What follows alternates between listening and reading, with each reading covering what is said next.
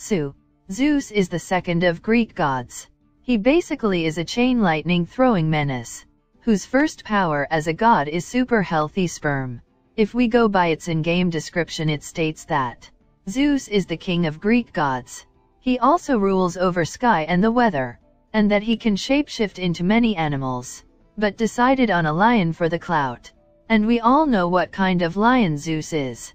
Moving on, Zeus got a fast speed, medium range, chain lightning attack, where his lightning strikes fear and damage through the heart of enemies, chaining through them with the speed of light, where Zeus's base damage is 420, and his attack speed is 1 hit per 1.4 seconds.